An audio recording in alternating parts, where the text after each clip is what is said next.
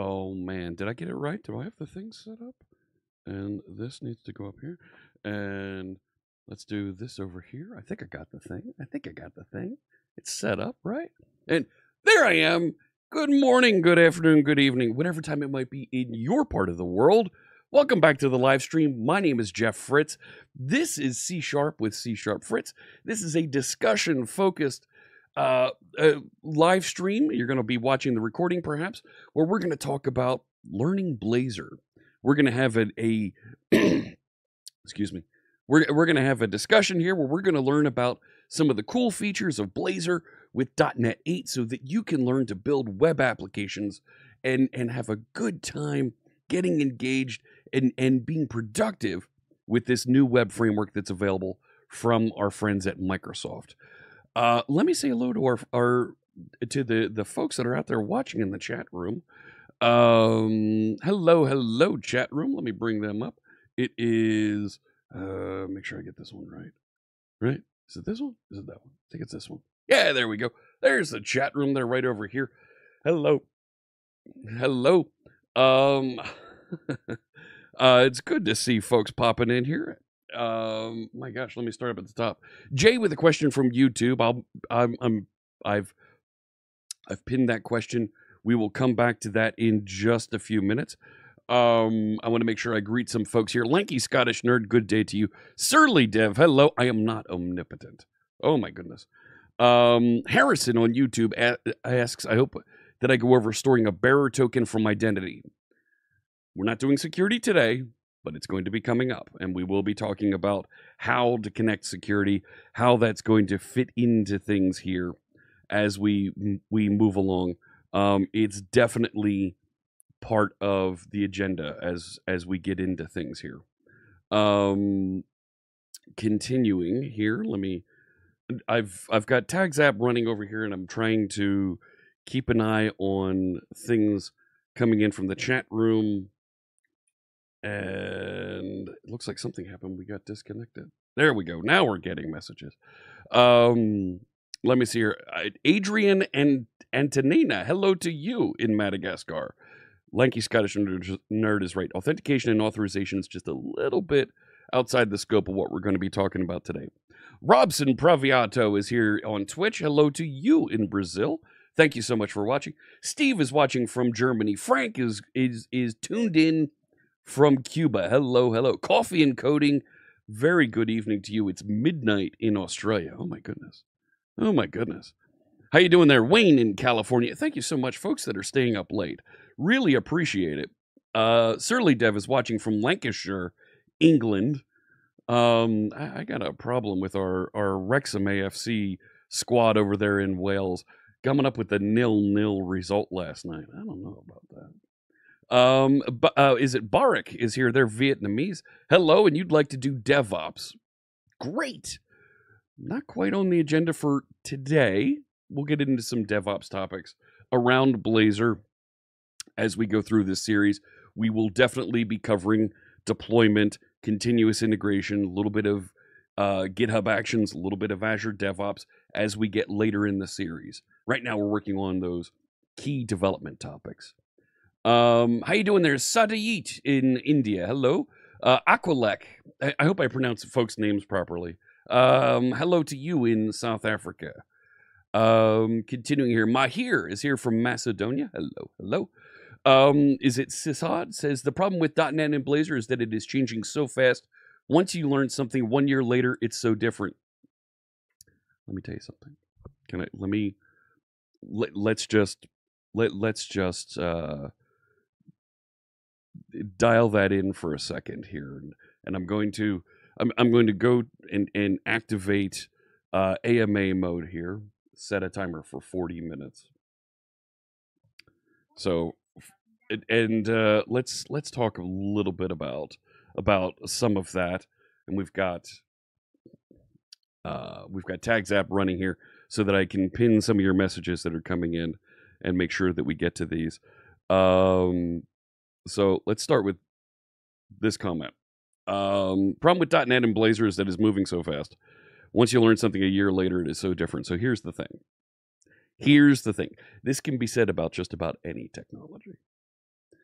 As .NET developers, we've been quite privileged. We've been quite we've received quite the gift from the Microsoft team that .NET technologies, when they do advance, are extremely backwards compatible. Here's the thing. Talk to Python developers about the migration from Python 2 to Python 3. Talk to JavaScript developers about the migration from AngularJS to Angular. Talk about React developers around some of the licensing challenges that they have. Talk to Node developers about how quickly various libraries come and go out of favor. Thank you, Microsoft. I appreciate you interrupting my live stream here so that you can force me to reboot. We're not going to do that right now. Here's the deal. All technologies change. That's the only constant in this space. When you get in and you decide that you want to work with technology, whether it's mobile devices, it's the cloud, it's desktop devices, doesn't matter what it is, technology is always changing. Nothing is constant. Yes, there are companies out there that are still running their entire business off of a mainframe that they bought in the 1970s. Buying hardware, writing applications, and expecting them to last 50 years without modification is not realistic. Things change. Security issues happen. New technologies advance. Are you really connecting to that mainframe with an iPad? No. If you are, there's a series of shims in front of it that you built.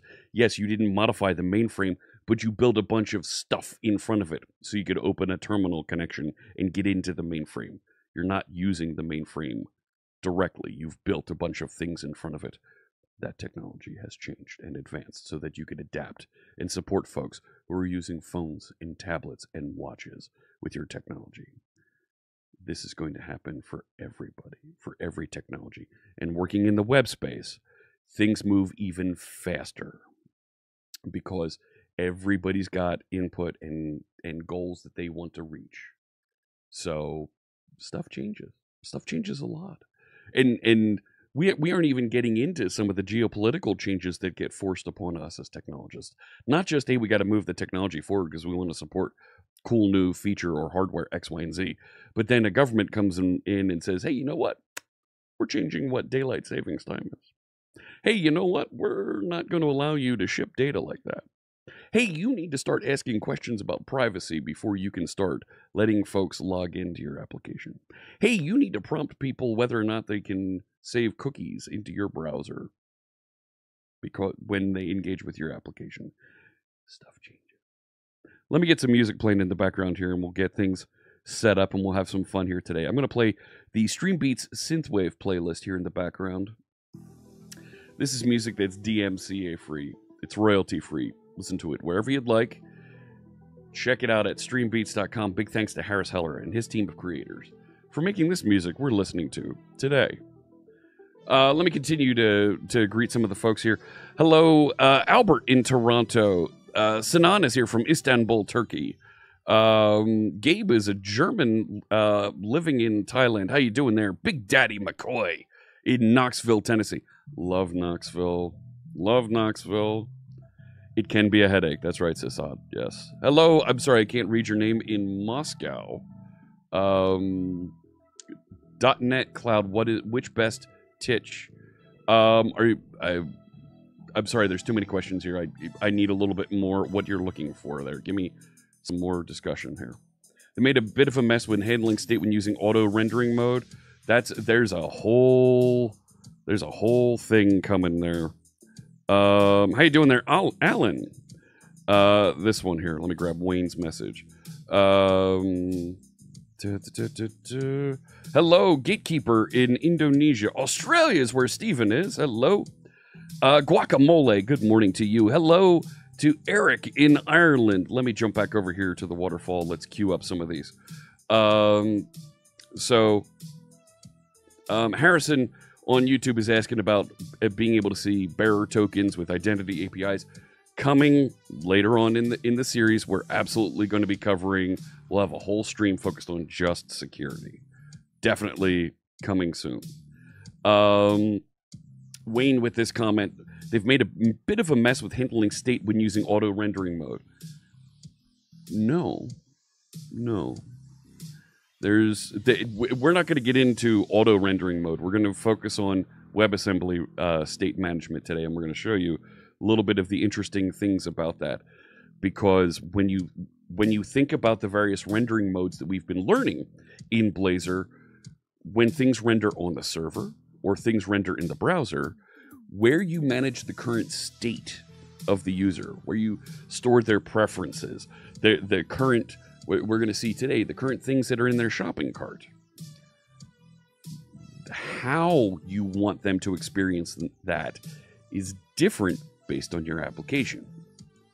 Do you want their state to follow them when they're using WebAssembly? Do you want their state, which means then that it's tied to their browser? So if they're working in Microsoft Edge and they open a Chrome browser, it's not the same shopping cart. Or do you want it to follow them on the server so that when they are in Chrome and they open Microsoft Edge, they see the same shopping cart? Furthermore, when they pick up their phone and they start to browse, do they see the same shopping cart? Then we want to keep it on the server. Or is there a mix of the two that we want to consider? Now there's even more complexity. With great power comes great responsibility. The same can be said, the corollary in tech, with great flexibility comes a whole lot of code you gotta write. And that's just the way it is. And we're going to see some of that over the next stream or two. Sasad says, all texts do change very quickly. I feel often the same things are invented with a different name.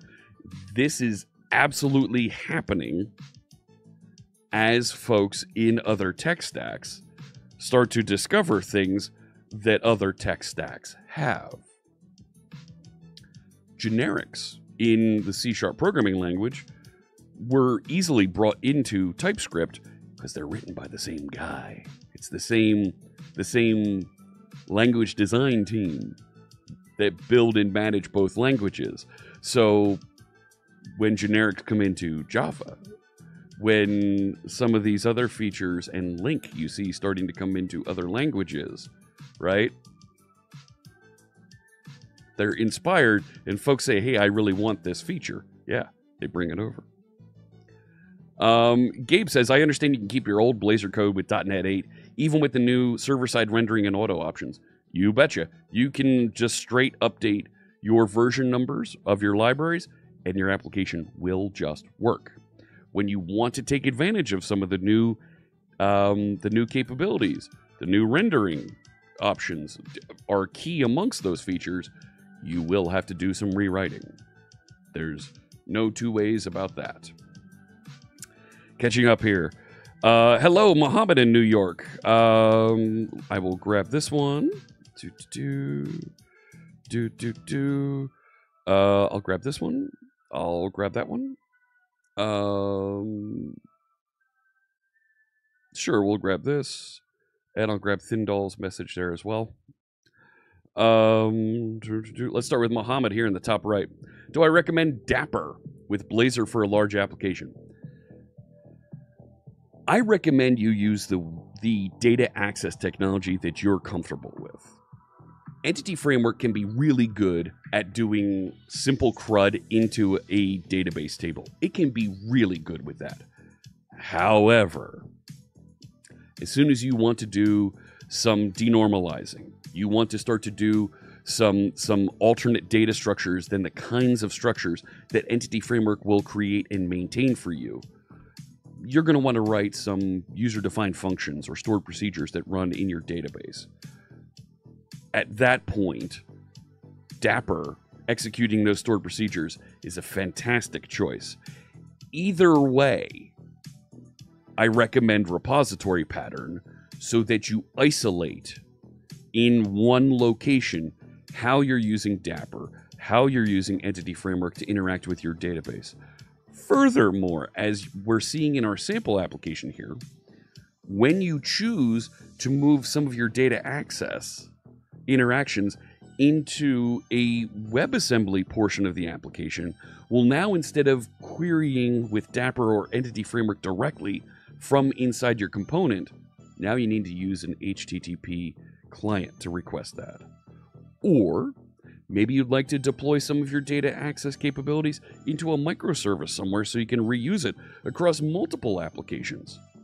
By wrapping your data access in repository pattern, you then have that data access isolated, and you can choose to use Entity Framework or Dapper or HTTP clients or whatever other technology to fetch and interact with that data. It gives you that flexibility. So the dependency injection with the repository pattern means you can choose Dapper now if you want. You can change it to Entity Framework later, and your user interface is none the wiser. So, do I recommend it? At some point. At some point, why not? Sure. Continuing over here, Survivor28 says HTTP context is null in interactive WebAssembly mode. Make sure you're logged in properly and you're passing your security, and make sure that your security context is properly coming down. HTTP context should be a cascading parameter that you're receiving. Make sure you have I forget the security piece. There's a cascading value that you wrap in routes inside your WebAssembly to get this to work. We do this very well inside the TagZap application. If you want to see some sample source code that shows that. This application that you're looking at right here. Continuing on, and we'll get in and we'll do some more. We'll talk more about that. We'll show more about this tomorrow when we're working in TagZap, and when we get into the security episodes, we'll absolutely be diving into that. Survivor, if you'd like to share a message, if you'd like to dig in further, have a little bit of Q&A, you can join me on my Discord server, We set up a redirect URL for that. You can get to my Discord server now. Check this out. At discord.csharpfritz.com. Stephen asks, will I be covering entities and DTOs? That's a little bit more of an architecture discussion. So I'm not covering those directly. We're going to be using some DTOs as part of this. But I'm not going into the architecture discussion between these during this series. This is a web framework series, teaching and learning about the web framework. That kind of architecture discussion is just a little bit off the path. Thindall says, when doing interactive mode WebAssembly or auto, you need to assume you can't do anything on the server. Absolutely. Dennis with a question here. I hope to talk about recreating state after reboot of server, so users barely notice the server changed or failover. This is a really good question. I'm going to take a note on this for a possible follow-up. Okay, I don't have it in the queue for today, but recreating state after reboot. That's a very good question. I think there's several things that we can talk about with that, including how Blazor Interactive Server Mode, how it does its reconnection. You can customize that. That's actually something we want to customize in TagZap as well. But this is something I'll take and I'll look at for a follow-up in a future episode. Trying to keep the server stateless is absolutely a good strategy here. Storing state in a database so that if the server does need to be restarted, you can still pull the state back from the database. It's a pretty good strategy as well. Let's catch up here. Blazor is stateful to begin with. It is. So you can store state in the browser as well. So, can you reverse scaffold with Dapper? Don't know. Let me see here. Thank you, Thindall, for the message there. Recommended Discord group. Thank you, Big Daddy McCoy. Yes. We've had some pretty good conversations, and I want to do some refactoring of the Discord server. I meant to do it over the weekend, but I got distracted with a couple things, and I was out of town on Sunday. That's a good... let's catch up on a couple more questions that have come in here. Love the questions coming in. Let me know what you think of TagZap here. How we're using this panel to discuss and come back to your questions. Because I want to make sure everybody sees your question, and when your folks are watching the recording, we can come back and highlight some of these things as well, and it's a little bit easier to pick up on this. Miran on YouTube. How you doing there, Miran? Always use ADO and write all of my SQL myself. I have to run on Oracle and SQL Server on multiple database instances where the schema is not necessarily in sync. Ooh, okay. Using multiple database providers here. Absolutely. You're in a scenario where I would 100% be wrapping things, and I'm a big preacher of repository pattern, because if you decide to move some things from Oracle to SQL Server and back again or somewhere else, this is a fantastic real-world scenario where you're going to want to push that logic for maintaining these things somewhere else. Thank you for sharing, Miran. Yes, that great real-world example there. Thank you. That's cool. That's very cool. Gabe with a comment here. Since I'm working at Microsoft, well, I'm not working at Microsoft. I work for Microsoft. I work here in the cloud, in the video services, right? I'm just a guy with a ugly Xbox hat sitting in the corner of a video. But here we go. Are there going to be some Microsoft Learn certifications as there are for Azure professionals? So there is a C# certification that you can get in a collaboration that we have with Free Code Camp. There have been similar requests for other certifications around .NET technologies. We're prioritizing and scheduling and building those as quickly as we can. I have nothing to announce at this time, but we're working on more because we hear you. I got to be careful not to do the Katie Britt. We hear you. No, sorry. Big Daddy McCoy recommends the Discord. So discord.csharpfritz.com. That'll get you in. And yeah, there's been some discussion off and on there, but we're leveling it up.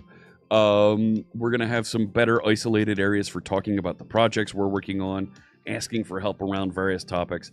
I tried to jump in and do some office hours last night, and it didn't feel quite right to me. So I'm definitely around on the Discord server and responding to folks' questions. Marat asks, I hope I'm going to cover on-premise hosting. Nowadays, there's a lot of Azure pushing. I hear you. I will make sure that I add that to the on-premise hosting, to the hosting discussion. Building and delivering on-premise should be very easy to do because you can, with all of our .NET web technologies, you can build for a container. So scaffold host in your own Kubernetes instances. You can build, publish, and deploy into IIS if you'd like to do that. If you'd like to deliver and run, on a Linux server, we have instructions for how to do that. I'll make sure that I cover this when we get to the hosting and deployment sessions, which will be a few weeks out, but it's on the schedule of topics. Yes, fantastic. Continuing here. How do you store OpenID tokens and use them later to query a secured API? Spoilers! Coming up, we'll be doing this in the security sessions that we're going to have. I think it's about 2 weeks out. About 2 weeks out, we'll be covering this in the security sessions.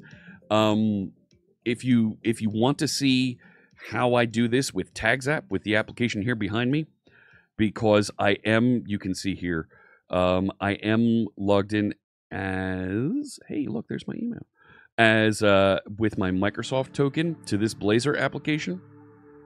You can absolutely see the source code, how this is done on my Tuesdays and Thursdays streams. Okay? Happy to go through and discuss those. Discord link doesn't work? What do you mean Discord link doesn't work? Right? Discord, CSharpFritz, come. Yeah, there it is. Try that again. Click that link. It worked for me just there. Tags app and restream. Oh, fantastic. I'm glad you're liking that. Let me see here. Tags app is in good use. Fantastic. Glad you like that. Hey, pause. Random Clippy in Seattle. Don't know about that. A GitHub link to the Tag or Blazing Pizza app. So you can go to Fritz and Friends.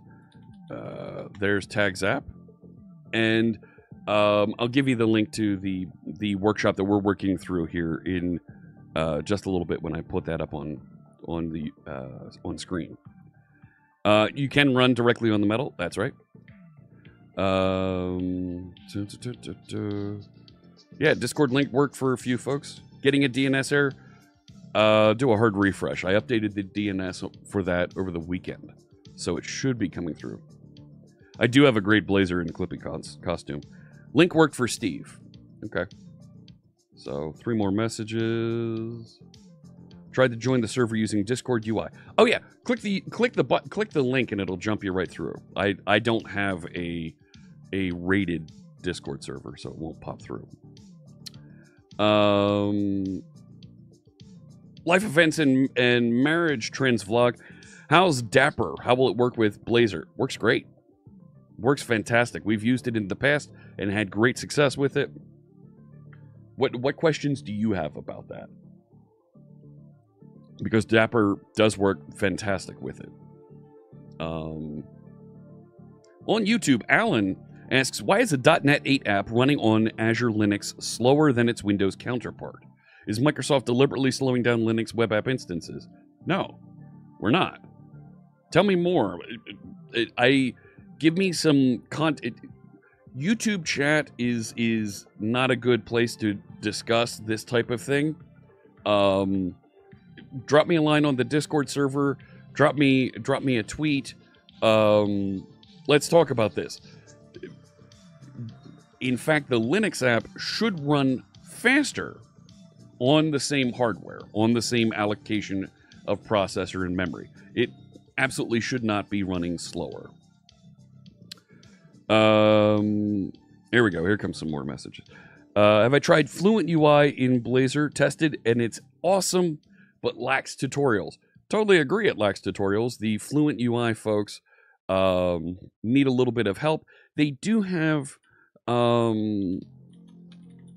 right, they do have samples out there. Microsoft Fluent UI Blazor, and there is fluentui-blazor.net. And there's a handful of YouTube videos here, but I mean, the examples are here, and they're kind of structured the same way that you see samples for things like the Bootstrap framework and other frameworks out there. So what more are you looking for in a tutorial? Like, for a user interface framework, this type of, hey, here's what it looks like when it's rendered, and here's the razor to make that happen. Here's the markup to do that. That feels useful, along with, here's a list of all the parameters you can pass in and what they do. So I feel like this is a pretty thorough set of documentation. It's not a tutorial per se. So help me out. What are you looking for in a tutorial? And maybe there's something that we can do there to improve things. So that is for those that are interested in the Fluent UI. There's the link to Fluent UI for Blazor. Let me see. Let me get a couple of here. All right. Bring up a couple more questions. Here we go from Steven on YouTube. Are there things in Azure to prevent me from getting a large bill for hosting a SQL Server database? Yes, there are. There are budget constraints that you can set up on your account. You can set up alerts and budgets so that as the cost goes up through the month for your Azure account, you can receive notification emails that say, hey, you're at 75% of your budget. You're at 90% of your budget. So you can decide to scale back the use of your resources. And if you hit your budget maximum for the month, it will shut off services so that you're done. You've spent all the money you can for the month, and it won't charge you any further than what you've set as your maximum allowed. Jim I. Scott asks, or is it Jimmy Scott asks, looking forward to getting into state management. We're going to talk a bit about that today. We need to catch up and finish a little bit of what we started last time, and then we're going to get into state management today.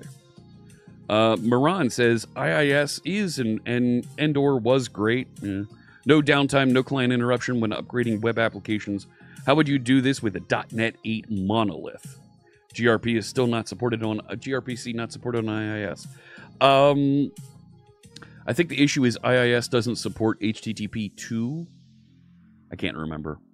How would you do this with a .NET 8 monolith? So, several ways to do that. The easiest way to do it is stand up a secondary instance of your application and do a DNS swap.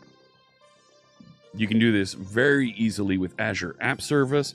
Other cloud services have similar features where you deploy and it stands it up.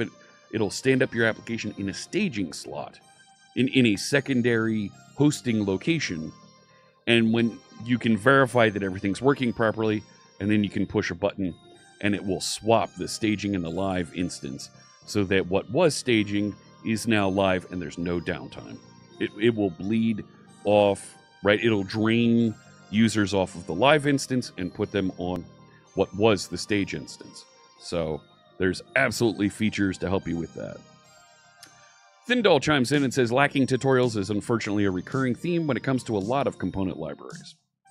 Professional and paid for and free ones as well. It's one of the weaker parts of every one I've come across. Yeah, it's not a question of writing documentation. It's a question of how do you write a tutorial that shows off 80 plus components?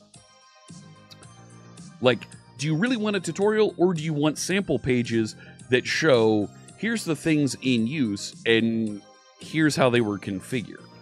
Like, a lot of developers just want to be given the answer of how do I use this component, how do I use this widget to return this user interface capability? I like the way that thing looks. How do I do that? So,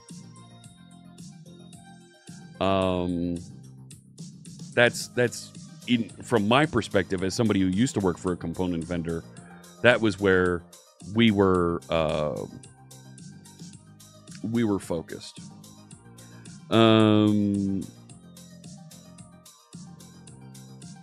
Let's see here. Let's grab next two questions.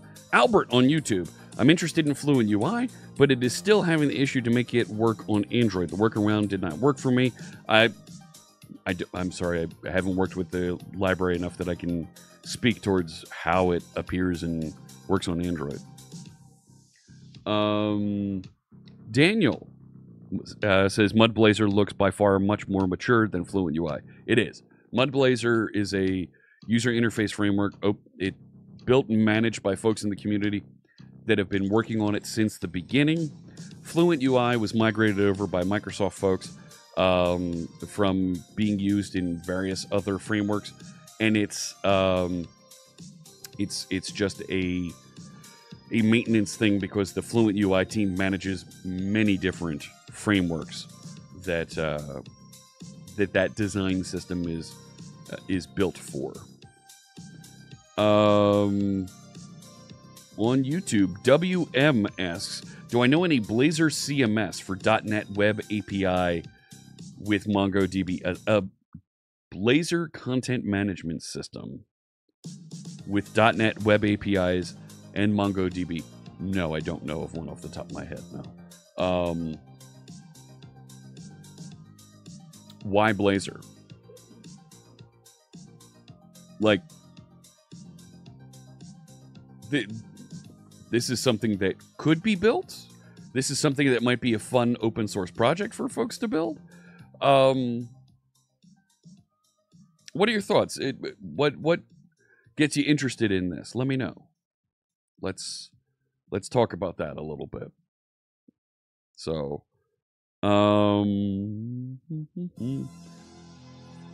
queue up a couple more questions here. What do I think about using MVVM in Blazor? Well, Blazor, by the very nature of how the Razor template engine works, with the various state has changed interactions, gets you pretty close to MVVM user interface architecture. Gets you close. It's not entirely there. If MVVM makes you happy, go for it. I think it's a fine pattern. I just kind of use whatever. I don't really use a design pattern with my user interfaces in Blazor. But it's a fine pattern to help force a structure and allow you to build a testable user interface where you can pull various components out and test them. So it's not a bad idea, Steve. Eric with a question here. Isn't the web engine, Kestrel, I believe you're referring to, it is supported in production? Yes. Is it supposed to replace IIS? No. So Windows Internet Information Server, IIS, is an enterprise-grade web server that's been hardened over years and years and has integration with Active Directory, with Windows authentication.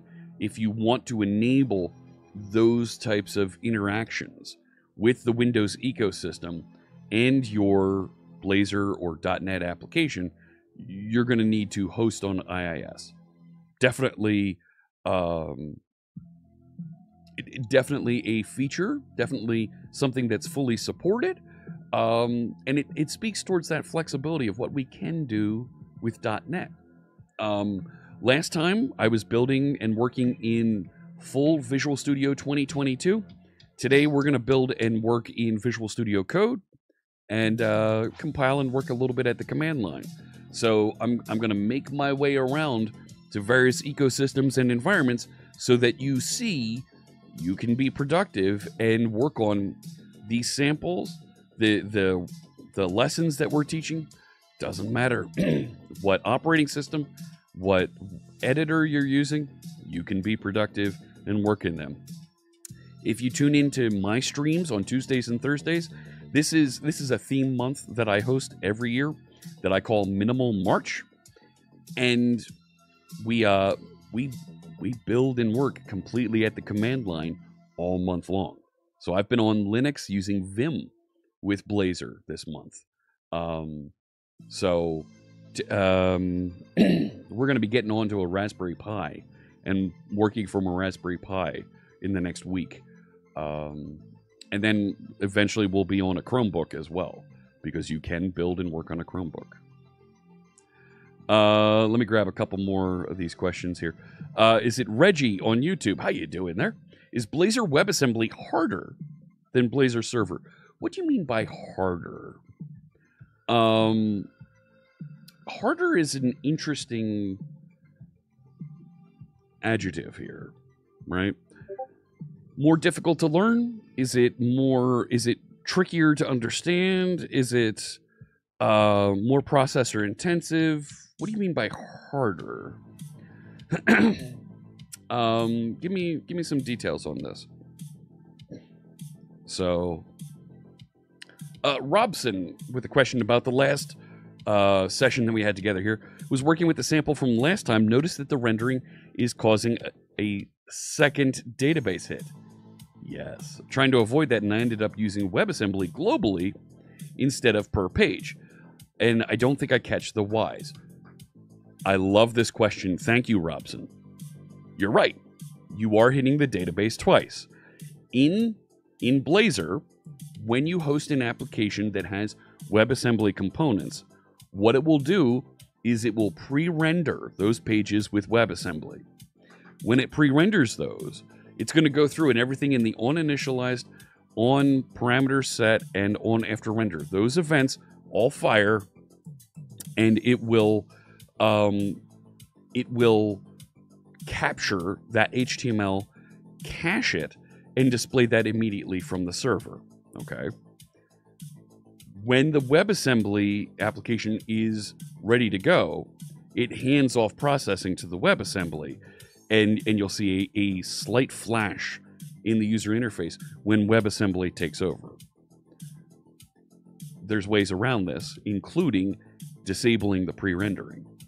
Instead of going to the database to get data that you're going to present the first time on the page, fetch it from a cache somewhere. Put it in memory so that it's easier to fetch.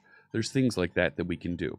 This isn't this is a real good question, and Robson, I'm glad you're following along and you picked up on that, because this is absolutely something that folks should understand, and in some cases, it's okay. It's just fine. You should know that does happen. Let me catch up just a couple more here. Yeah, caching will still cause a little bit of a flicker on page. It will. Yep. Gabe asks, Vim, will there be a stream with the Primogen? No, sorry. No.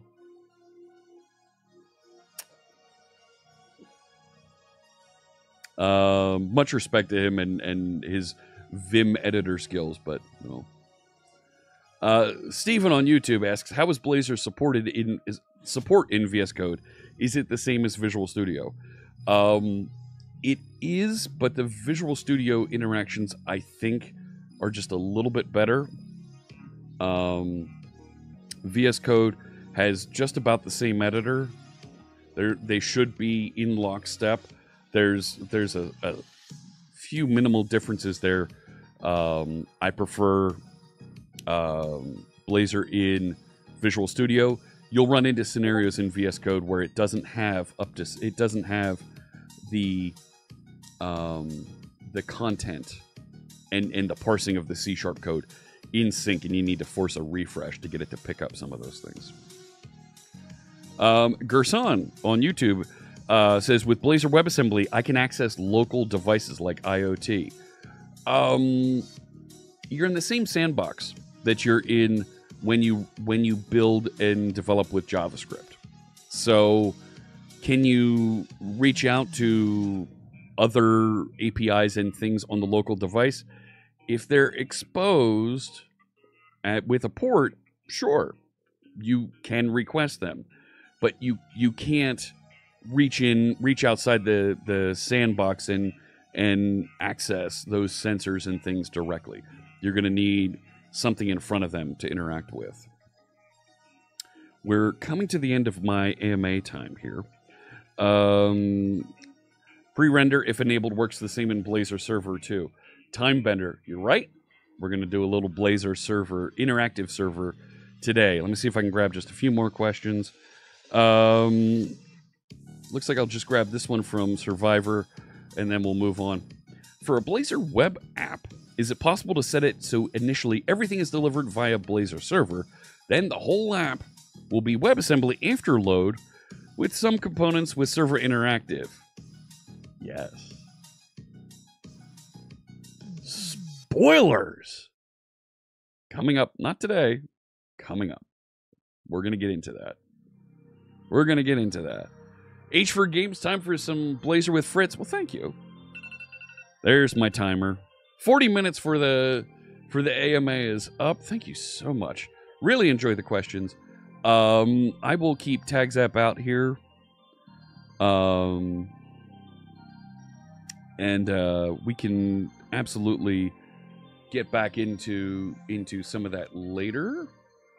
Daniel, when navigating from one page to another page that has to do some heavy task like loading data, busy animation doesn't work. Instead, you keep seeing the leaving page until the other page is ready. Watch what we do today. Daniel, you're running right into what we're going to do today. That's exactly what we're going to talk about today. Like, yes, that's right. There's nothing more for me to say. Yeah, we're going to do that. Let me do this. I'm just going to move TagZap down there. All right. I will be keeping an eye on chat. I won't be keeping as close an eye on it. So, folks that are moderators, folks that are VIPs, if you can help out with some of the questions, that'd be fantastic. Eric imagines Jeff in an Eric world, in a world with multiple monitors. I've got to show you how I code when I'm in VR. Maybe I'll do that during office hours on Discord at some point here. I will absolutely show that. Maybe I can even record like a 2-minute YouTube video showing folks around the VR space, because that's exactly what I do.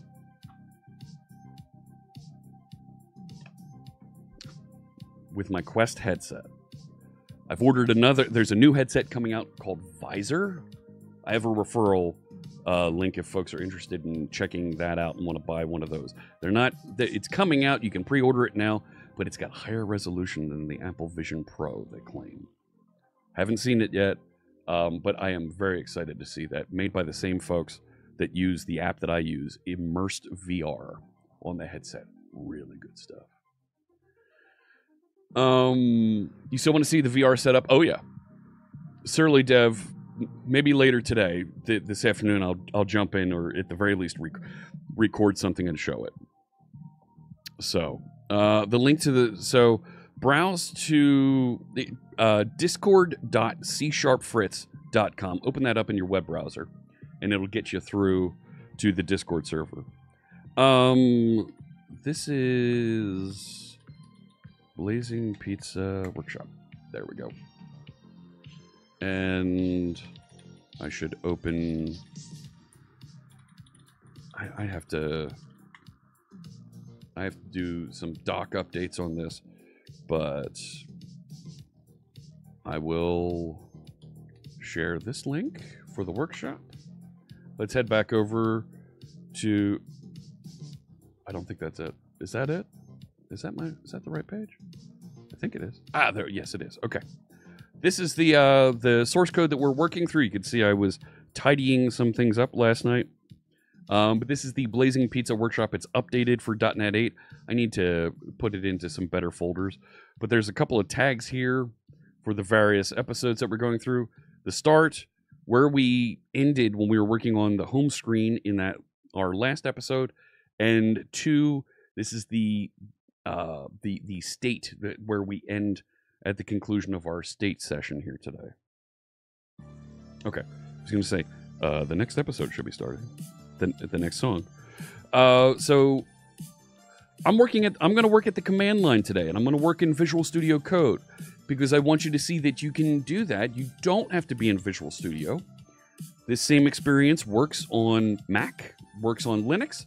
I'll try and use the Mac and Linux on other episodes in this series because it's important to me.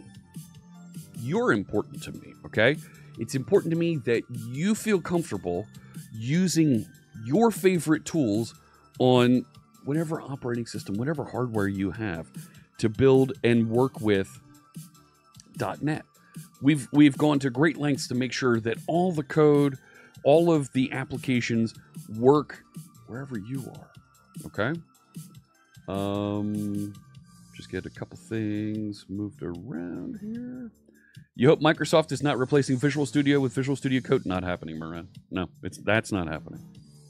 But we do support and have multiple editors for folks that have different needs for how they build and work with their applications.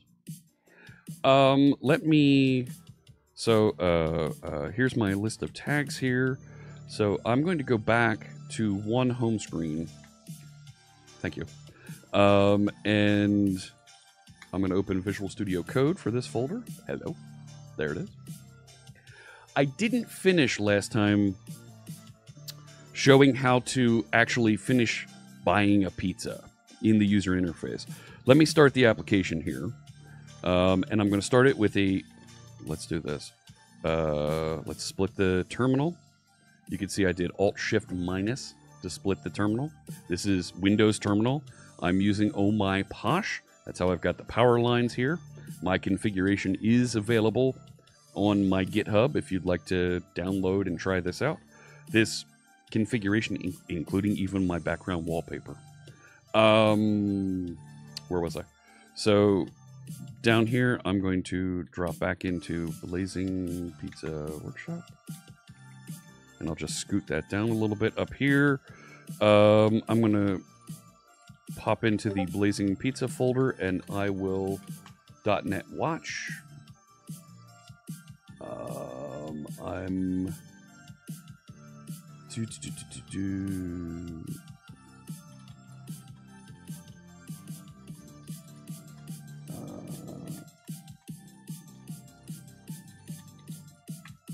all right. Here we go. So this is the Blazing Pizza website. It's fantastic. Order your favorite pizzas now. Operators are standing by. Is Hot Reload coming to VS Code? I'm going to show you how you can use Hot Reload right now when you don't need it. Like, .NET Watch. Boom. Done. So, we finished going through online, configuring and setting up our pizza customization here so that you can add pizzas to the side panel here. Let me squeeze that down just a little bit more so you can see the order button down there at the bottom. So here's the deal, right? This order button, we need to have that process and actually save data. And I want this little X button to also remove pizzas from the cart. That's pretty easy to do. So we know that when we pressed that order button, we put together inside of my configure pizza dialog, right? We had not the toppings. Here we go. Here's the order button. And we wanted to be able to say, hey, confirm and do something with this. So we already know how to set up an on-click handler here. And we also set up an on-click handler for cancel. But we have them pointing to these things. On cancel, on confirm, right? Well, those are actually set up as parameters. And we do that so that you can set for this component, right? For that modal UI that pops up, right? I want to be able to pass in to this window what I want these two buttons to do. So if I want to pass them in from somewhere else, I need to pass in a delegate. Okay? I need to pass in a pointer to a method that's going to be executed later. So that's what this event callback is that you see here. Okay? Event callback is a delegate. It's a pointer to another method that we can execute when we call on confirm or on cancel, right? When we execute these properties, because click happened here, it will go and execute whatever's passed into it. So if I back up to the home page here, and we scroll down to, here's my configure pizza dialog, I'm passing in two methods for on cancel and on confirm. So cancel pizza dialog, here's the method. So I want the inner window, right, the window component, to call this, clear out the configuring the pizza that we're working on, and hide the configure pizza dialog. Nice. That's pretty easy to follow. And the confirm, well, if the pizza that we're working on, if there is really a pizza there, right, add that pizza to our orders and clear out the pizza that we were working on, hide the configure dialog. Nice. Locarno on Twitch is asking about editor required. What's that editor required that we have there? Is that something that we should use almost like a required parameter? So here, editor required. It is effectively a required parameter. Yes. But if you put required on these parameters, you're going to run into an issue where you need to have an initial value set here to work with. And that might not be exactly what you want. So by doing editor required, it'll kind of force the issue up front, right? And at build time that, hey, this isn't, there isn't a value supplied for this. You're missing a value. So editor required forces you to include, so because I have that editor required there, right? If I go back to my configure pizza dialog, if I remove one of these, I now get my editor telling me, oh, wait a sec, you're missing something. It expects a value for the parameter on cancel. Okay? I make sure that that parameter is defined. Yellow line goes away. All right? So that's what editor required does. It helps to tell you, hey, you're missing a value that should be assigned. The last thing that we built and added was at the bottom we had that order pizza button, right? So this place my order button here. So on click, we want to place the order. Well, that we have a pizza store object that we've been passing around, right? I've been using a repository pattern here to define this. So I have a place order method defined. See, here we go. I can't F12 into it. I have a place order method defined on that, but because I'm in WebAssembly, it doesn't. It needs to know how do I go and push that order into the database. So I updated place order so that it says HTTP client post this JSON async to the orders API, my order. That's it. Done. So it'll upload all the contents of your order. It'll turn it into JSON, post it out to the server so that it's saved to the database. Not bad. Easy to follow. That's where we left off last time. That gets you up to speed with where the tag one home screen left off. Now let's start to do a little bit more around managing state and interacting with the application here. Okay, because there's things that we're going to want to start doing with our pizzas. So after you place the order, I'd like to be able to see the state of my order. I'd like to be able to see the list of the orders that I've made in the past so I can interact with them. So let's start doing that. I'm going to start adding content for a new page to show the list of orders that we have. And then we're going to manage state and navigate around a little bit and show that we need to manage that cart a little bit more diligently. So inside my application over here, right now I just have a single page, get pizza. Well, if I want to show a list of the pizzas that I have, I should have another menu bar item up here that says, show me my previous orders. So I'm going to go into the layout, and our layout, if you remember, is being managed up here in my server part of the application called just Blazing Pizza, and there's my main layout. And there's the navigation button for that Get Pizza button. So let's add a My Orders button, and I'll just copy this in. So it's just a simple anchor.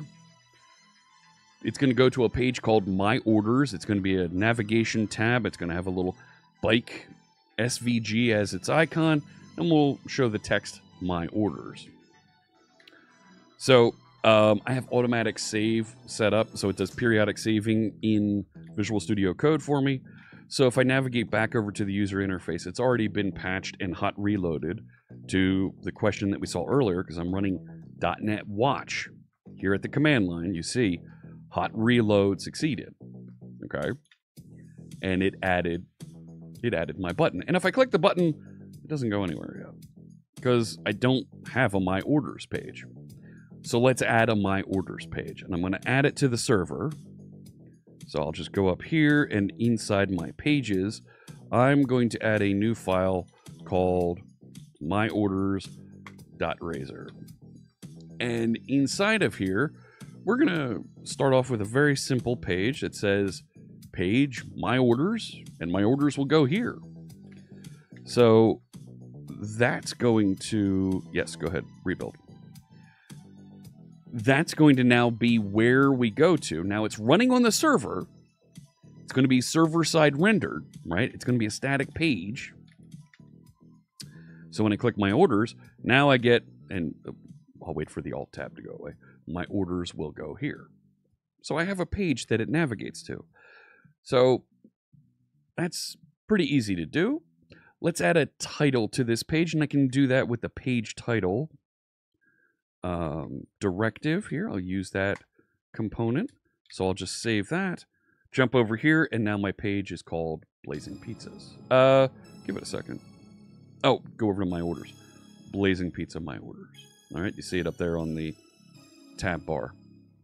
So that happens, that works, because when you look at our app, it has these two components. The routes down here, where it's injecting the content of the page, and it has this component up here, head outlet, where it's injecting anything that we specify that needs to be part of the header of our web page. It injects content there from our components, from our pages, when we specify things like page title.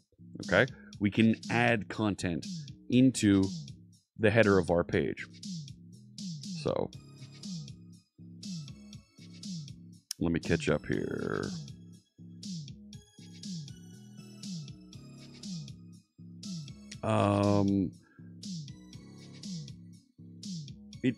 Okay, continuing. Here we go. Just keeping an eye on things. Okay, good. All right, so I don't need to look more at that. Here we are on the My Orders page. So let me continuing. So there's a little navigation problem here that we're going to address. When I'm on the Get Pizza page, see how it's highlighted there? It's got a little triangle at the bottom to show this is the page that I'm on. When I go to My Orders, it doesn't show me that I'm on this page. This is a nav link versus an anchor. This is a special component that you can use in Blazor that when you're on the page that it specifies, it adds an active class to the anchor tag that it renders. So when I go back over to main layout here, right? The home page is the root of the website, so it doesn't actually have a slash or a home page that it specifies. When the href is empty and it matches the entire length of the requested path, right? We're on the home page. Highlight that, mark that as active. So when I'm on the My Orders page, make that a nav link so that when I'm on My Orders, it highlights and shows that is the active page. So now when I click over there, now it stays highlighted. So when you're building menuing systems in your application, navlink, instead of just a plain anchor, gives you that extra bit of awareness where your application is where your users are navigated through your application so that you can show their information, right? You can show them where they are in the menu. Here's how you got here, all right? That type of thing. So we want to display the list of orders here on this page. It'd be really nice to display the list of orders. So I've already got a repository that knows how to get and display orders. So let's inject repository, and I'll call it repository. So, and I'm purposely doing this as a repository here, right? Because if we decide to move it, it might change. So the default code that was originally delivered said, hey, go get this with HTTP client. We're not going to go get it with HTTP client. We're going to say repository get orders async. Okay. So it's going to go get all of our orders and return them into this orders with status collection. Now, right, my repository, I'm running on the server now, right, is going to use this entity framework repository that knows how to join through, query, and get all of that data. All right, so it's actually doing this behind the scenes. But if I was running on the server, I'd have to use an API. I'm running in the browser, I'd have to use an API to get that data. So let's update and paint that information. So instead of my orders will go here, let's put a little bit more user interface there.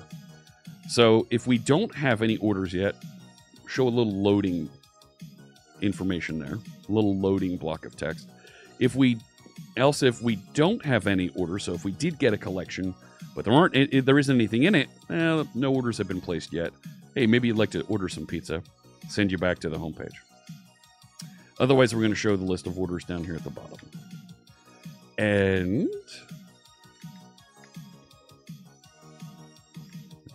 did we save all of our pages here? I thought we saved that. Where's the rest of my content? Yes. Repo. And we'll see what that shows.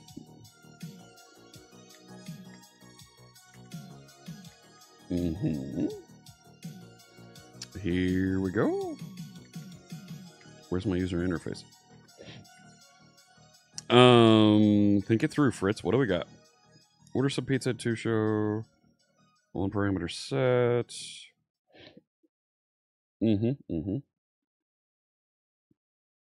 Right, that should be using this. Get orders async. It should return that.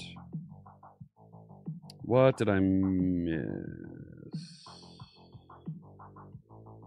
No, that's everything.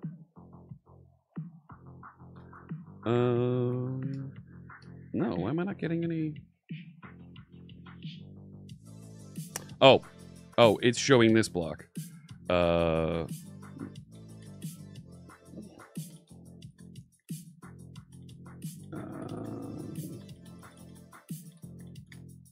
Yeah, okay.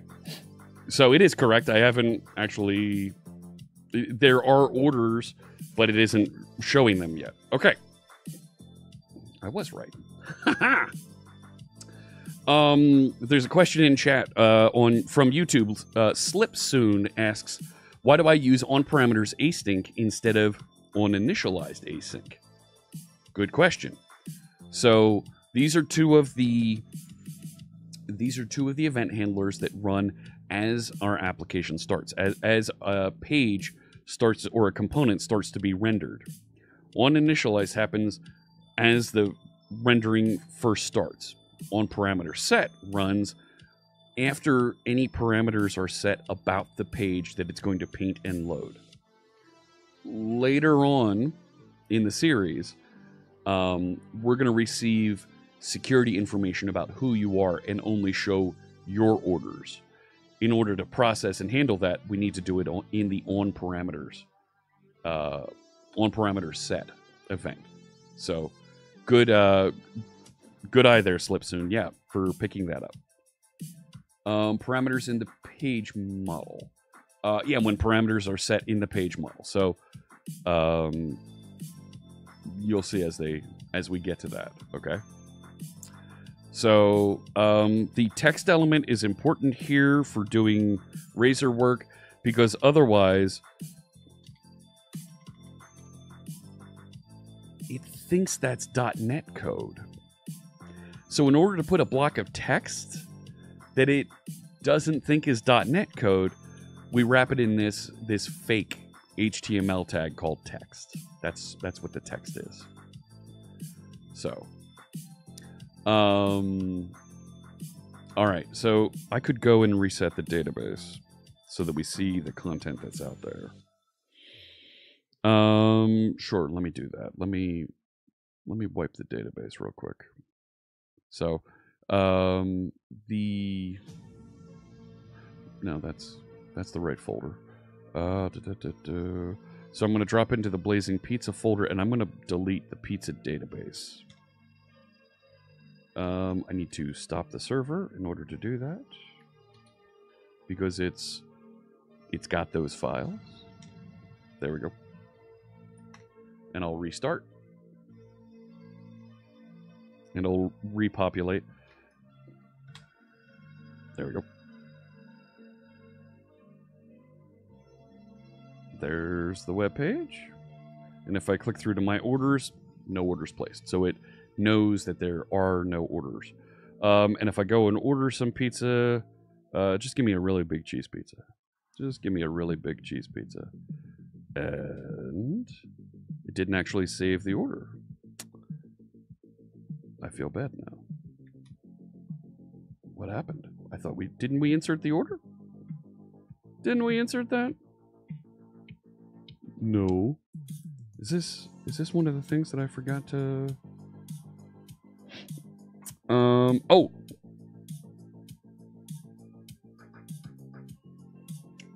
Something that I didn't do last time that I hit kind of the wrong way here. The interaction for the API to save the pizza is here in a controller. So you need to configure it to allow controllers to be used. So builder services, I'm just adding controllers, not with views. Just add controllers, that one. And down here, I need to tell it to actually map and use that. So app.map controllers. So that will, I need to actually restart the application. And it will now be able to save pizzas. We should see the insert occur here. So I'll choose a pizza. Give me a really big cheese pizza, order. And there we see the insert happening. Okay. So if I go over to my orders, not showing any orders yet. All right. Whew. Why text instead of span? You could use span, Matthew. Absolutely, you could use span. Where I was doing that on the my orders, absolutely you could use span there. Nothing wrong with that. Span just will return and show that HTML tag on the page, right? But maybe you don't want to use an extra HTML tag. Then you can use text. So as a tutorial, we want to also teach you about the text tag. You can absolutely use span if you want to, but for a tutorial, we wanted you to learn what the text tag was. So why did I use controllers instead of minimal APIs? Andy, good question there as well. As a tutorial, we wanted to show you that you can mix and match and have more complex more complex controllers out here, in addition to having some minimal APIs as well. For some of the simple requests like, get me a list of the specials that are available. Get me a list of the toppings that are available. We wanted to make sure that as part of this tutorial, you were shown here are the various ways that you can build these, and they all work together nicely. You have your choice. So, how am I logging the raw SQL calls while debugging? That is configuration that is available as part of app settings. It's logging all the information by default. So when we're in debug mode, it is going to log all of the info. So Entity Framework automatically shows you at the command line, here's everything. Accessibility semantic HTML usage would make a span a tad questionable. Sure. Maybe a span with an aria on it to show that it's a right, to show that it's a label, right, or it's a content missing message, something like that. Definitely options there. So if we want to return a collection of orders, I have a little bit of code that'll do that. Let me close that. I don't need to look at configure pizza, but yeah, my orders. So right here, let's replace this. So we want to show a list group, an orders list. So this CSS is already built for us. For each item in our list of orders, so for each order item, take a look at the order, give me the created time, give me the count of pizzas that were ordered, the total price, status, and give us a little track button there as well, right? No, what is it? I keep forgetting the format.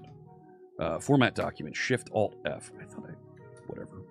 So, and now when I go over, it's updated and it shows me Wednesday, March 13th. My pizzas were delivered. And a little track button there so I can track my order. Now that it's just an anchor and it's been formatted as a button, right?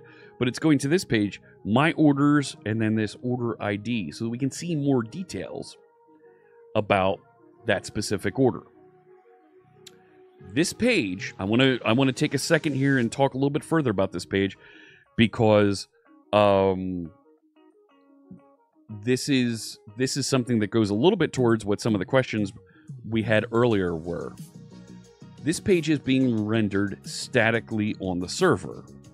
The contents are delivered as clear HTML here. There is no interaction.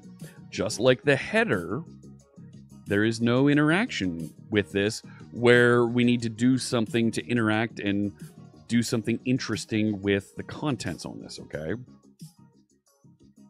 What if it takes, to one of the earlier questions, what if it takes a really long time to get that data out of the database, right? So what if, like, this takes a really long time, right? I'll put it in for 3 seconds, right? It takes a really long time to get data out of the database. So it just kind of hangs, and I get the little spinner there, right? So click over to my orders, and I'm kind of hanging, waiting, and eventually it loads. How can we mitigate that and provide a better experience with that, right? So what you can do to kind of get around that and make it a little bit friendlier is particularly with the server-side rendered content, we can add an attribute up here called stream rendering. And what stream rendering does is it takes anything that we're awaiting, like here, and it will render as much of the website as possible. And while we're waiting for something to happen, it'll proceed and return and repaint in that content when it's done on the server. Right? You've seen these places all over the internet where while you're loading content, YouTube does this spectacularly. While it's waiting to show you some of the other videos that are available, it gives you a little gray square that has a gradient that flashes, that pulses for you while it's loading to kind of give you this loading effect. You get this just by adding the stream rendering up here. It's already built in. Look, it says loading, boom. It's a static page. The content is being added and it updates for you. You didn't have to write anything different. But when I click into my orders, it appears immediately. And right now I've got a little block of text that says loading. Put a GIF in there. Put a progress bar that fills up. Whatever. This is stream rendering that says ship as much stuff to the browser as you can, and as the rest of the site is finished rendering, paint it in. And that's how that works. Okay, so that's stream rendering for your website. Doesn't put any extra pressure on your web server, okay? It just works nicely there. A cube spinner, sure, absolutely you could do that. That page is server-side rendering, and we're calling an API endpoint. No, we're not calling an API endpoint. I'm using a repository that uses Entity Framework directly. You could use an HTTP client to call an API endpoint. You can. Stream rendering is for SSR, not WASM. I think you can do it with WebAssembly. I haven't tried it. We'll take a look later. So the My Orders page now is a little bit nicer, has that live rendering returning stuff for us on screen, right? I feel good about that, but I want to click through and have an orders display page. How we doing here? I need to pick up the pace. So let's add a order details page that'll show, here's the details of my order. So I'll declare this is a page that we're going to navigate to. So it's at my orders, and then we want to be able to pass in the ID of the order as kind of as a part of the path. So we use this templating to capture that order, right? We're going to capture it as an order ID, and it's an integer, right? So :integer says this must be a number in order for this page to render. Okay, so I'll save that. And this should should have rebuilt and presented. So when I click track, show details for order 1. Okay. Now if I try and change that to Fritz's order for dinner and stuff, I get a blank page because that's not my order details page. That's not where it's going. Change it back to 1 and it actually knows and it gets there, right? So that's what the route constraint of that int does. It prevents other data types from trying to sneak in here. And there's other route constraints that you can use for your route to make sure that folks aren't trying to hack around and do something that they shouldn't be doing on your website, right? This is a point where folks could try and inject some code or something that your website doesn't want to be dealing with. So adding a little bit of that constraint there, it gets cut off at the router and doesn't try to present anything. So let's actually put some content on inside of our code block here about this order that we're receiving. So that order ID that's specified here is going to get copied in and placed into this parameter, right? Order ID is this order ID parameter. And because it's a parameter that we're receiving from outside the page, if we want to work with that, we need to work with it on parameters set.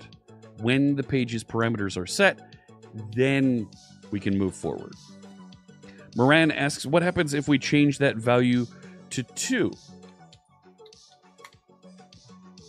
Doesn't know what to do with it yet. Doesn't know what to do with it yet. So we'll get there. It's coming up.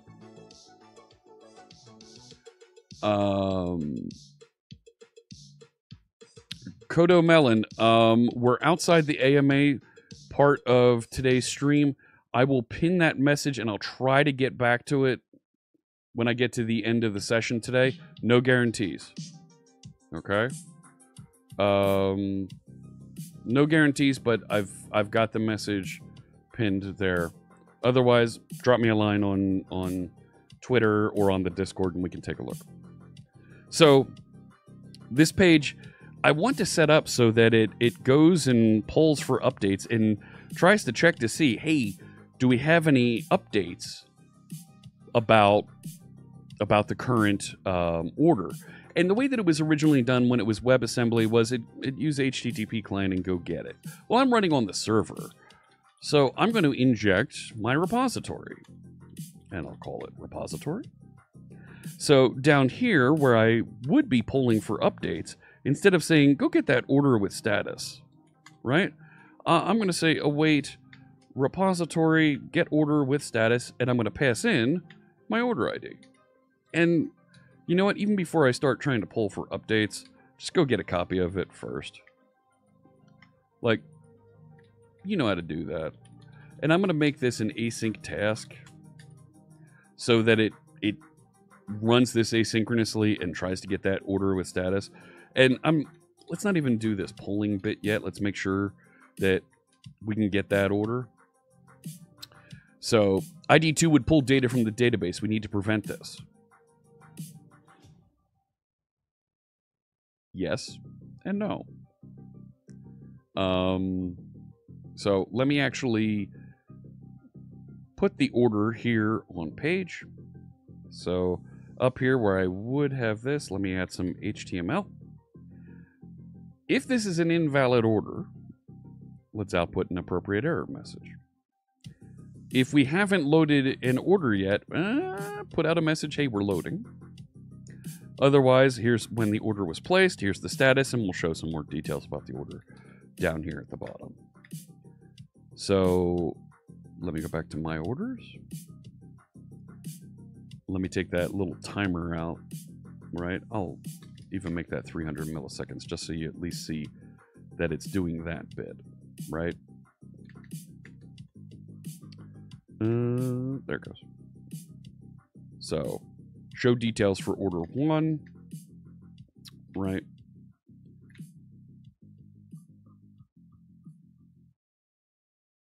We're not getting that content yet. Rebuild. Rebuild, let me see. Make sure we got this right, Fritz. There we go. So order details, track it, and there's my content. And I'm doing server-side rendering, and it looks okay here. But if I want to start polling so I can show you how the status is changing, right? That kind of interaction where we're going to check for updates, well, we can't do that as a loop and push updates into the user interface because it's been rendered and painted on screen. This interaction to show, hey, I've got updates, we need to do that interactively. And that brings me to our next rendering mode, server interactive.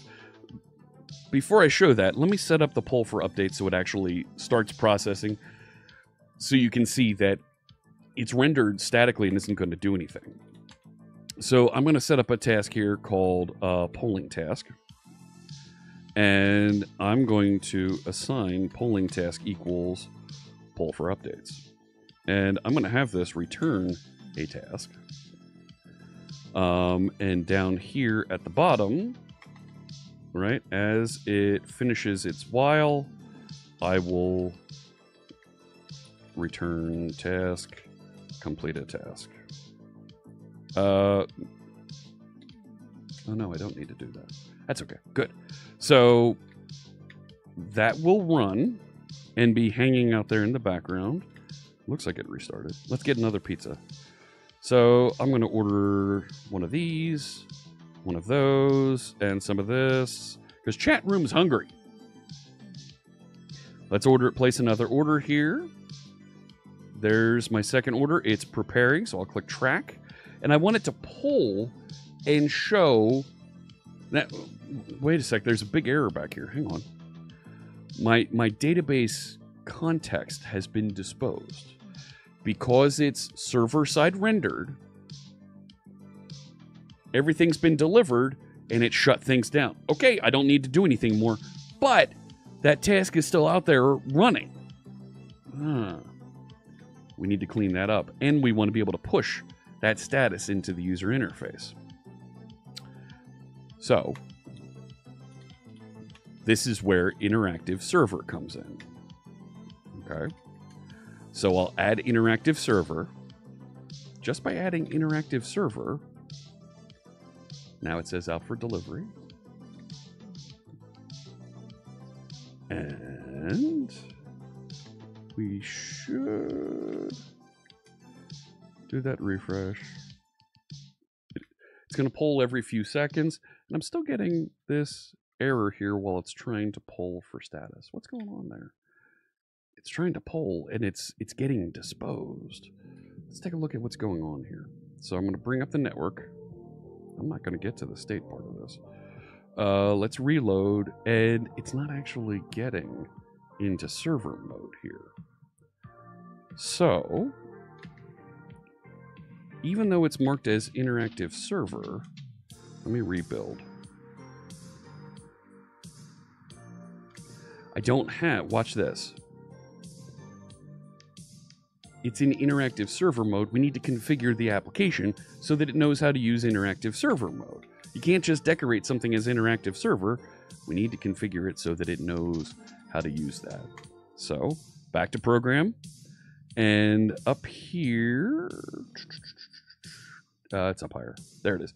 Where we added Razor components and we added interactive WebAssembly, we also need to add interactive server so that it knows how to interact with that. Similarly, down here, when we set up the mapping for the routing so it knows how to do that, we need to add interactive server render mode as well. Save those, restart this, and we'll get it. So at this point, now we're also using Blazor server. That's right, Robson. Yes. How atomic is the server-side rendering of server interactive? Does it resend the whole component level data for updates, or only what changed? Only what changed. So now it says delivered, and look over here. it's connecting to /Blazor. Now, if I look at the response, you can see it's passing messages back and forth. This is interactive server. All of your Blazor content is hosting and running on the server, and there's a little heartbeat going on where it's sending WebSocket messages back and forth, very, very small messages back and forth, so that it can be sure that, hey, we're still connected, right? Little 3-byte message that it's sending. Hey, I'm still connected over here, and it responds with a 3-byte message so that it's sure that it's connected, all right? But when I navigate away, that connection is automatically closed for us because the front page, we know, is WebAssembly. So, let's recap.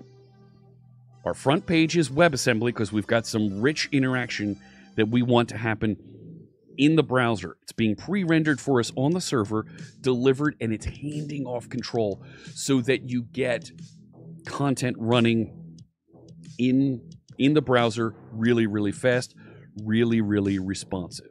Okay?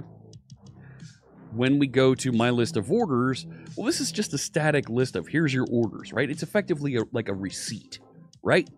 So this content, I'm going to statically render. I don't need it to update. There's nothing magical we need to do about this. Let this be server rendered. And the details page here, where we're going to update the status, we're going to make this interactive server mode. Robson asks, Blazor server, not Blazor WebAssembly, tutorial purpose? Tutorial purpose. That's right. I could make this static rendered and make just the status a WebAssembly component and have it listen on a socket, so just the status updates. But for the purposes of this tutorial, we're going to make it the whole page interactive server so you can see the difference between the various modes and how easy it is to dial up and down those various render modes when you need them, where you need them. Okay? Now that I have all 3 modes available here inside my program file, there's nothing more that I can add. They're all activated and available for me. So let me go back to order details. I'm already on order details. And let's start adding some more information about the various pizzas here. So I'm going to create a component that lists, here's the contents of the pizza. And that component, I don't know if I'm going to use it on Blazor WebAssembly or if I'm going to use it on server, but you know what? I can put it inside my client library and just use it over there. And I notice I forgot to create a components folder over here in the client library. So I'm going to create a components folder over here. And I'll also add inside of that a pages folder, right? So I'll put home inside there, right? Home should be inside pages. I'm going to put configure pizza item inside components. There. Configure pizza dialog. That's a component we'll put in there. And I'm going to add to my imports up here. Let's make sure we also have Blazing Pizza client components. Okay. Just to make it a little bit neater to kind of see where things are. So let's add an order review component here that'll contain information about to show the various pizzas here. So I'll just copy in some markup that. So for each pizza in our orders collection of pizzas, show some information about the name of the pizza, the size, the price, and the list of toppings. Then the total price at the end. And this component will pass in an order. Once again, we're going to mark this editor required because you can't show the contents of an order unless you have an order. So let's mark it required. All right. Now, back on my order details page, I can reference and show those details here. So I'll just add a little bit of markup for that. Right, there we go. So track order details, and then there's our order review component, and we're passing in the current order so that it formats it nicely on screen. And what? rebuild that. Yes, it does. It does. We added that. It's there. And there it is. So I ordered just a couple pizzas, didn't customize them or anything, and there's my total, right? Kind of a plain user interface there. Let me go back and let's make sure that our polling now works. So order details in the polling area down here. It should try to get the order with status, and then it's going to call state has changed. Well, state has changed actually happens, right? This is a way for us to force a refresh of content on the user interface. Well, this actually happens outside of the main thread. So we actually have to invoke this asynchronously. So that's one thing that's kind of weird that you have to do here, and we'll await that to make sure that it updates the user interface properly. Same thing down here. If there's an exception, we'll invoke that asynchronously. So let's go place an order and actually watch this update. So let's take a basic cheese pizza here, make it really big, add some tomatoes. I'd like some extra cheese. Good enough to start here. Place that order. I'll go over to my orders page. There it is being prepared. There it is preparing, and it's going to poll every few seconds, and it should now automatically update and paint that status. There it is. You saw it updated, and you saw the console go by in the background. It updated to out for delivery, and in just a few seconds, it'll update and show that it's been delivered. Okay? Here's the problem with this page.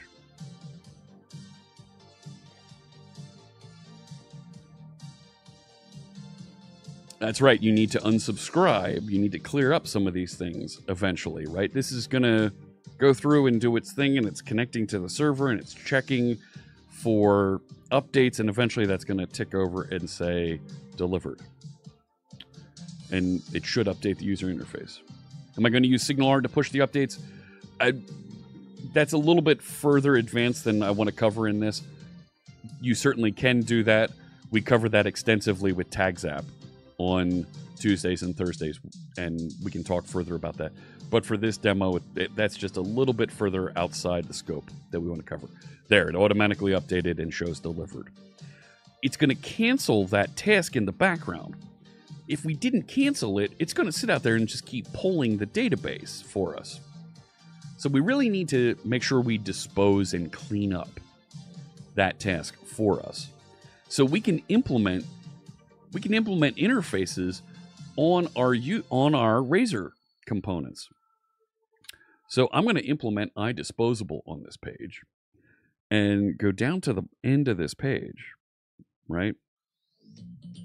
And right in here, I'll add an implementation for iDisposable. So if we're disposing of the page, if we've navigated away and cleaning this up, cancel that token. Stop polling, right? So that'll cancel this.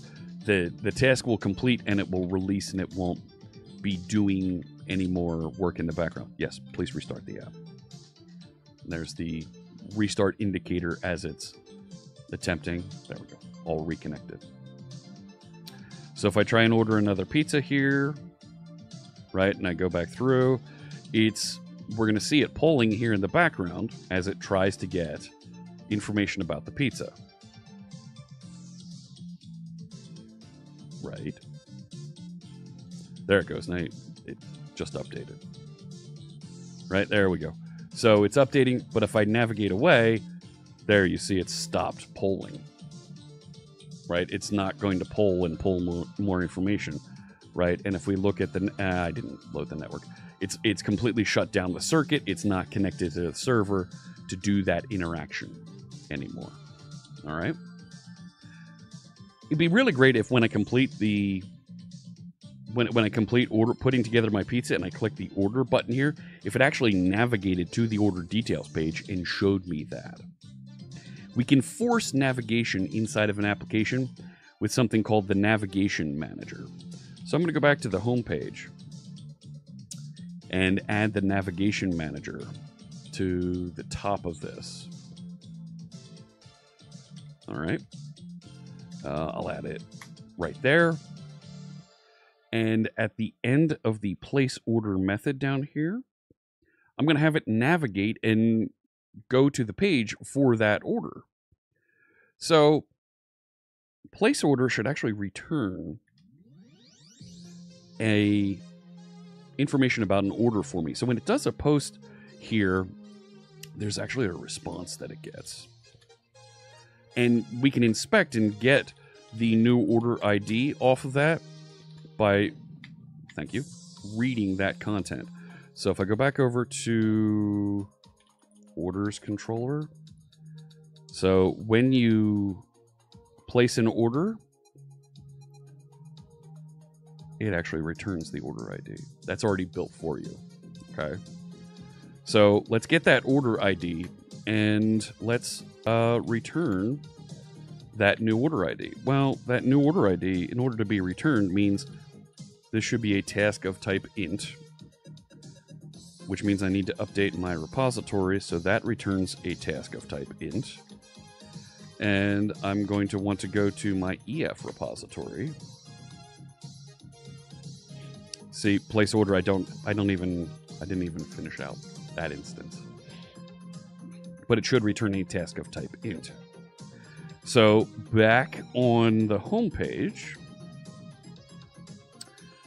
after I place the order, well, let's get that new order ID, right? And let's tell the navigation manager, we'll go navigate to, thank you, Copilot, go to my orders for that new order ID. Go show me what's in my order. Show me the status. So this automatically forces the browser to go to that other page. All right. And yep, looks like everything restarted here. So if I start placing an order, give me a baconatorizer, and I'd like some peppers on that too. Order, and navigated me right away over here. They're preparing the pizza. It's a timer, and it's going to come back in just a second or two here and show me that it's out for delivery. There we go. Nice. All right. I've got about 10 minutes left. You know what? State management isn't too bad. I can probably...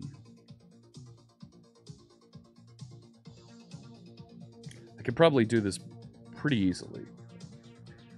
Since our homepage and our shopping cart runs in the browser, in this application, we want to maintain our shopping cart that runs in the browser, so we can put an order state object in the browser so that it remembers it. Because right now, if I go and start trying to build an order and I go away and come back, it forgets this. So if I want it to remember that order state, I can create storage for that.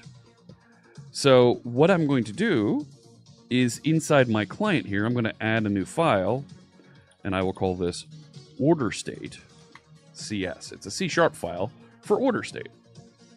Let's give this a namespace, right? Blazing Pizza client. Thank you.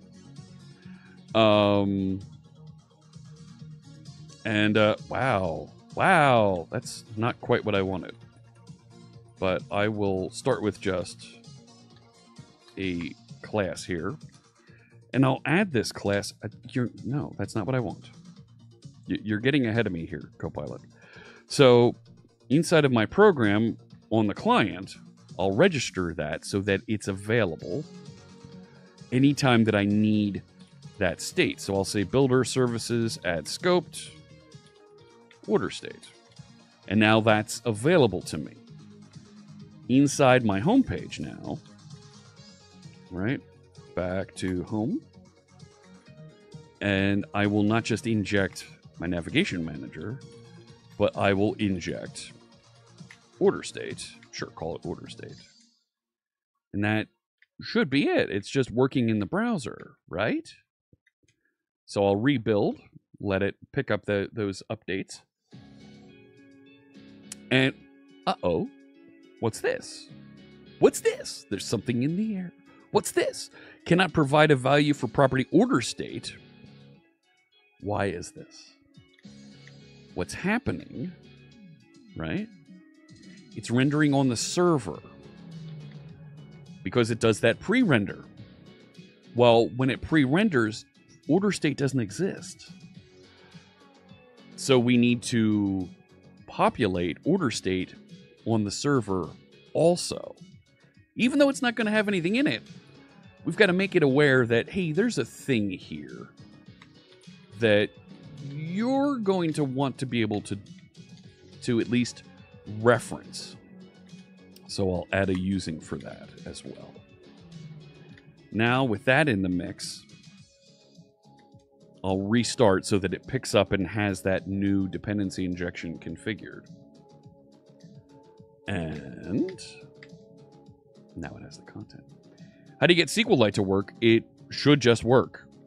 It just builds and makes it available to you. When you restore all of your libraries, it should be there. I need to see what kind of errors you're having. Drop me a message on the Discord or on Twitter with your error, and we can take a look further at that. So now I have some place that I can store state about the orders as we're navigating around the application. So let me copy in what our order state is going to manage for us.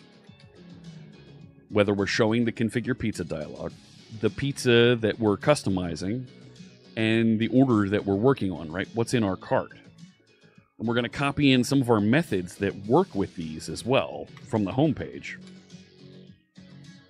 so that these properties can be pretty much internalized as far as managing, adding, and interacting with them. I'll go back to the home page, and now I'll go into my code down here, and we can get rid of... I'm not working on order here. I'm not working on a configured pizza or the pizza dialog. It's all coming out of my order state. And you see, look at all the red that I have here. So let's start, and don't need that method. Show configure pizza dialog, cancel, confirm, remove. Those aren't part of this anymore. Place order. So we're going to place the order for my order state order. And order state, this here, I can say reset order because there's a method now here called reset that just clears that out, right? Allows us to do a little bit of, what's the solid principle? Open and close principle. But all these places where we're saying show configure pizza dialog, we're going to put order state in front of this. And good. Here, order state order. Oh, come on. Order state order. Order state remove that pizza. Here we go. Order state order. Right? And we're just moving out that management of these. And here, order state, show configure pizza dialog. This is the pizza that we're working on. And those methods in order state. Wrong. Should be that parameter. So by changing all of that over, there it is rebuilding. It's going to refresh. Come on. There we go. So now when I add a pizza, there's my pizza. Navigate away. Come back. And because it's in browser memory, it's not saved to disk, but it's in browser memory, it remembers and shows this. Okay? So we have a way now to persist content in browser memory as we navigate around our application. There are other places you may want to store state. You may want to store state on the server, in a database, on disk, some other cache, maybe Redis cache. You may want to store it there so that folks that are logged in, right? You see this with storefront websites like Amazon. Doesn't matter if I'm logged in here on this machine or on my phone or another machine or another browser. When I'm logged in, it shows me the same shopping cart because that state is managed on the server. You may want to do that. You may want to save state into the browser, into disk, or into a cookie so that it's available later when folks come back in this browser to interact with this website. Those options are available to you, and we will talk more about those next time. Let me head back over to the chat room here. We are wrapping up. I see a handful of questions coming through. Let me see if I get a couple of these here that I can... sorry, I'm not going to go back and bring things back up, Tony. You can rewind and take a look because I'm right at the end here. Yes, you can also use local storage when saving state. Yes. Let me look at a couple more questions here. Should we use iAsync disposable now?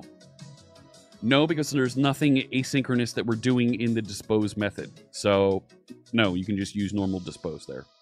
What are my thoughts on state management for libraries for Blazor, such as Fluxor?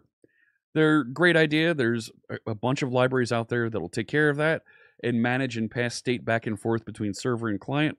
You can have a great experience with them, but it's easy enough to put this stuff in memory for you.